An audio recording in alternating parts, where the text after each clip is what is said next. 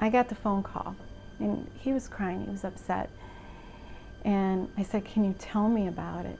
And he said it very strong. He says, I will tell you once, and I won't tell you again, and don't ask any questions. So Steve grabbed the other phone, and we listened to what had happened that day. We were on a large battalion operation where we were pretty much the main effort. Kind of one of those nights where it wasn't totally dark, but it was getting dark. The terrain was in such a case where we had to walk pretty much ducks in a row. There was times we were on all fours crawling up, our hands and knees crawling up the terrain, trying to get into position. We knew they wanted to fight. We knew we were in uncharted territory, somewhere we hadn't been. Sergeant Brennan, my team leader, he got probably about 10 to 15 meters into the clearing, and we heard what appeared to be a pop shot at the time. It was just a single shot. Probably about a half second later, it didn't even take long. The whole 12 opened up on us. First platoon, being the lead platoon out, walked right into an L-shaped ambush. So close that the assets flying above couldn't distinguish between who was bad and who was good. I remember our squad leader, he'd taken a bullet right through his helmet. It just barely grazed his skin. I got shot in the stomach, and then I also heard my team leader, Sergeant Brennan, say that he'd been hit. I mean, there were RPGs, PKMs. Stuck around in the helmet and got shot in the leg. Everybody in that first squad was just shot. Sergeant Giunta sees these guys getting hit in front of him and immediately starts, bounding up to their positions after being shot twice in the chest. He ran past us. I didn't know where he went. I didn't know why he went. He fought through the initial wall of lead. They were dragging Sergeant Brennan away at that point. He ran through the ambush, engaged 3 individuals that were running off with Sergeant Brennan's body.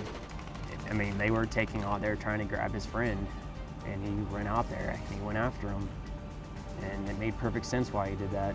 From what we know, he killed at least one of the enemy, grabbed Sergeant Brennan, make sure that he's okay, and then drives him back over to the rest of the platoon that's still being engaged in combat with the enemy. When I talked to Sergeant Giunta, one-on-one later on, it was more or less like, hey man, I don't know how you did it, but why did you do it? He was saying it through anger and through lots of sadness. You could tell at the moment that he was telling us he was actually reliving it.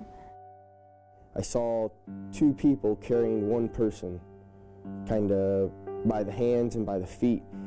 But as I ran closer, I kind of realized more what was actually going on.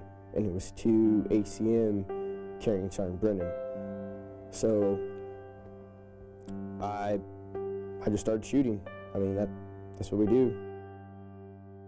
And I grabbed Sergeant Brennan and dragged him back a little bit. But he was still alive and he was talking. He just was talking about how his face hurt, and he was shot in his legs and he was shot in his arms. Just tried to reassure him, everything's gonna be okay, everything's fine. The foundation of this family, this tight-knit group that was forged together in the blast furnace of combat, he felt like any number of those guys would have done the same thing for him. I didn't run on to do anything heroic. I ran on to go fight next to my brother, to go fight next to my friend who I already served 1 tour in Afghanistan with, who we live in the same barracks building for the last 4 years. And he probably would have felt worse if he hadn't done it than he did, having to go through there and live through that painstaking event and see his friend basically die. They took Josh up on the helicopter, and then they had a long walk back. And I don't know if it was when they got back or the following day they were told that they lost Josh. And what Sal had told us on that phone call, he says, he was alive, Mom. When they took him up, he was alive. I expected to find him alive when I got back. And that was hard for him. We've not talked to him again about that day. We vowed that we wouldn't ask him questions. So we have his version that he told us through the tears and the emotions, and then we hear the news through everybody else, what that looked like. It started sounding like some story I had heard about or read about in World War I or World War II with Audie Murphy. You don't hear about single individuals taking on the responsibility to lead their squad when they're a specialist, treat their squad leader after they've been shot 3 times. And then third, go repatriate their best friend from behind enemy lines that's being dragged away by the enemy. And then to run back into the kill zone to start treating his men. I've never heard anybody doing that on their own. I wouldn't say we were heroes. I would say definitely he was. I would definitely say he was a hero that night. No matter what happens for the rest of my life, I'll always know that I was around the great ones, you know? I remember the friends I lost every day, regardless of any medal.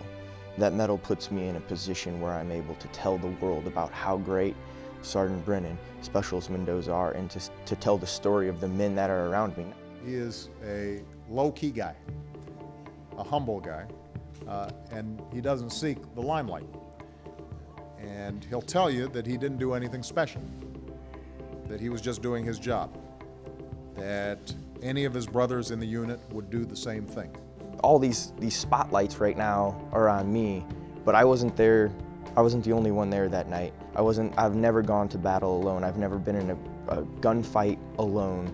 That's why Salvatore Giunta risked his life for his fellow soldiers, because they would risk their lives for him.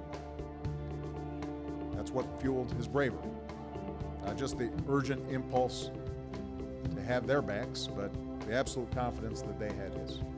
I hope with all these years I can make that apparent to the world, that these people go out there and do this every single day, year after year, deployment after deployment, and it's taxing, but there's that great of people in our country willing to do this. And I hope that if I got the spotlights on me, that I can show the world that there's amazing people out there.